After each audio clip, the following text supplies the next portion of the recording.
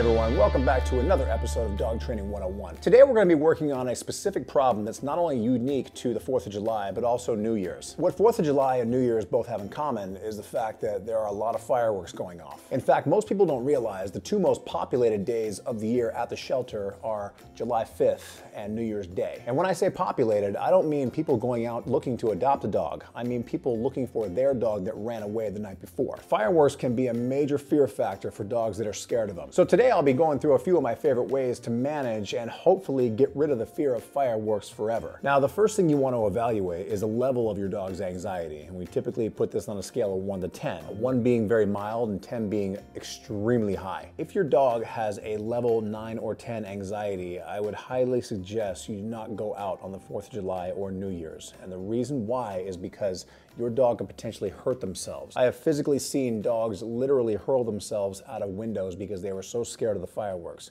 If you can't stay home that night, get someone to watch your animal. Safety comes first. Now Jessie here, I already know her level of anxiety. It's around a 4 or a 5. Now of course my goal is to get rid of her anxiety altogether, but most likely, especially doing 1 or 2 sessions with her, I'm only going to lower her anxiety from a 5 to a 4 or get rid of her anxiety with fireworks altogether. Let's get started. Okay, so step 1 in the process. Products. Products are always a good way to help manage and lower the anxiety a dog has over loud pops and bangs, in this case, fireworks. Most people try using one product at a time, and if it fails, they move on and try a new product. I do what's called the layered system. And when I say layered, what I do is I layer the products on top of each other until I find the formula that works. In this case, I'm going to be using a few key products that I find to be very successful. Product number 1, compression shirts. These are actually a great way to help lower your dog's anxiety. Now, disclaimer, not all compression shirts work 100% of the time. I do find them to be effective on a good percentage of dogs, but the only way to find out if it's effective on your dog is to buy one and see if it works. Again, your main goal is to get rid of the anxiety altogether. However, if you can reduce it by 10 to 15%, you've made progress. At that point, you layer another product on top of that. Product number 2. CBD. 10 years ago, the acronym CBD was frowned upon. People looked at it as a controversial product. Nowadays, CBD has proven to be an effective method to combat anxiety, especially with fireworks and thunder. As you can see here, I have 2 different styles in my hands. I have the CBD treats and I have the CBD oils. They're both effective. It depends on what your dog likes. I'm gonna go ahead and give her one because she is begging for one. But I find CBD to be the most effective if you give it to them a few days before. You don't want to give it to them on 4th of July because it takes a few days to marinate into their body. Product number 3, music. One of the easiest ways to prevent the dog from hearing the fireworks is drown out the sound of them. Now, you'll never fully drown out the sound of the fireworks because they are popping pretty loud out there, but if you can play music to override that sound of the pop, it actually lowers the impact of the pop, and hopefully that helps lower their anxiety. I have speakers all throughout my house, and so on 4th of July and New Year's, I just crank the music and it drowns out the sound of the fireworks. So the 3 options I just gave you are very traditional methods to help lower and reduce anxiety when it comes to fireworks. But again, I like to layer them on top of each other. I don't just do one, I put all 3 together, and I find it to be much higher success rate. But I do have one more method that I've been working on for the past few years that I find to be very successful. Let's get in the barn. I got something to show you. Okay, the technique I'm going to show you guys today is a technique I've been working on for several years now, and I find it to be very successful with a lot of dogs with anxiety with fireworks. All I'm going to do is use these little things right here. This is a typical bubble wrap you'll find inside packages you have delivered. Most people just throw these away. I always find a use for everything when it comes to dog training. This sound is going to replicate fireworks. And what we're going to do today is a technique known as counter conditioning. Okay? Counter conditioning is an age-old technique that dog trainers have been using for centuries now. All counter conditioning is you're exposing the dog to what they're afraid of most. In this case, Jessie is afraid of fireworks. She's afraid of loud noises, bangs, and pops. This right here replicates the loud noise, the bang, the pop. What I'm going to do here is pop these over and over and let her know that all she was afraid of in the first place was a little piece of plastic.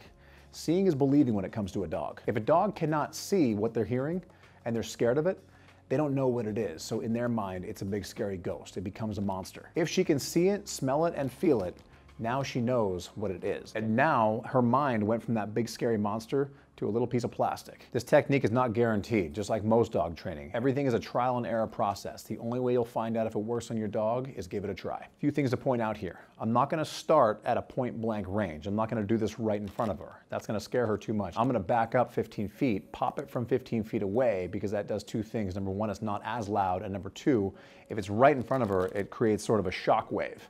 When it's far away, it diminishes that shock wave. Your goal here is to give the dog something to associate the loud noise with. Thunder and fireworks, technically, they have no face. They have no visual to the dog. This does. So when I pop it, I'm gonna show the dog this is all you are afraid of. Once she gets used to it, that's how the counter conditioning process works. If you don't have these at home, you can always use Ziploc bags. It makes the exact same sound. So all I'm gonna do here is stand about 15 feet away and pop, and see her reaction. It's okay, good, good, good. Now I'm just gonna walk up to her, come here, it's okay, it's okay, look it, that's all it is. And smell it, there you go, good, good. Now she realizes all she was scared of was a little piece of plastic. Not that scary anymore. When it comes to fireworks and thunder, dogs cannot see that, they hear it, they don't know what to be afraid of. I just showed her this is all she's afraid of. I'm gonna repeat the process over and over and get her over this. This is a technique known as counter conditioning. Jess. There you go, good. And again, walk up to her, Jess, good. Let her smell it. That's all that, good. Look at that. That's all it is. That's all it is, good. And rinse and repeat. Good girl, Jessie. Talk her through it. Let her know it's not scary. This is all it is. It's okay, good, good. There you go. What's this? What's this? Look at, here, I'm gonna put it right there for you. That's all it is. That's all it is. Look at that. Good, nice, beautiful, perfect. Look at that, it's just plastic.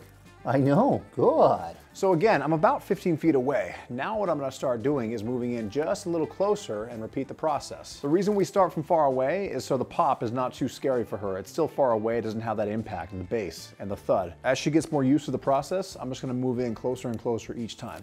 So once again, I'm gonna pop it. There you go, good, it's okay. Show it to her. Good. Good, that's all it is. Perfect. Good, nice, beautiful. Beautiful, I know. Same thing. And good, it's okay, Jess, good, good. There you go, look at that, good. It's okay, there you go. There you go, good girl. So once again, I see I'm making progress. Just move 1 foot closer, same process, popped it. Good, it's okay, good. Show it to her. There you go, good girl. There you go, it's okay. There you go, good. The fact that she's eating, it proves she's not as nervous. If dogs don't eat, they probably are too nervous. Good girl. And this might not be the technique for them. There you go, look at that. Oh yeah, much better, much better. Good, same thing, same thing. It's okay, oh look at that, much better. Good, good, much better. As you can see, she's still gonna flinch a little bit. She's not running away. There you go. Look at that. Beautiful. Perfect. Good. And again, I'm gonna let her smell it, look at it, taste it, touch it, the whole nine. It's not scary. It's not scary. Once they visualize it, they can see it's not as big of a ghost as they once thought it was. And oh my gosh, what's happening? What's happening? What's happening? There you go. Oh, look at that. Beautiful. There you go. Sniff it, touch it. Look at it, there you go, there you go. And 2 more, and, oh, look at that, beautiful, beautiful, perfect, good. 1 more. Oh, look at that, beautiful. That was the last one too, good.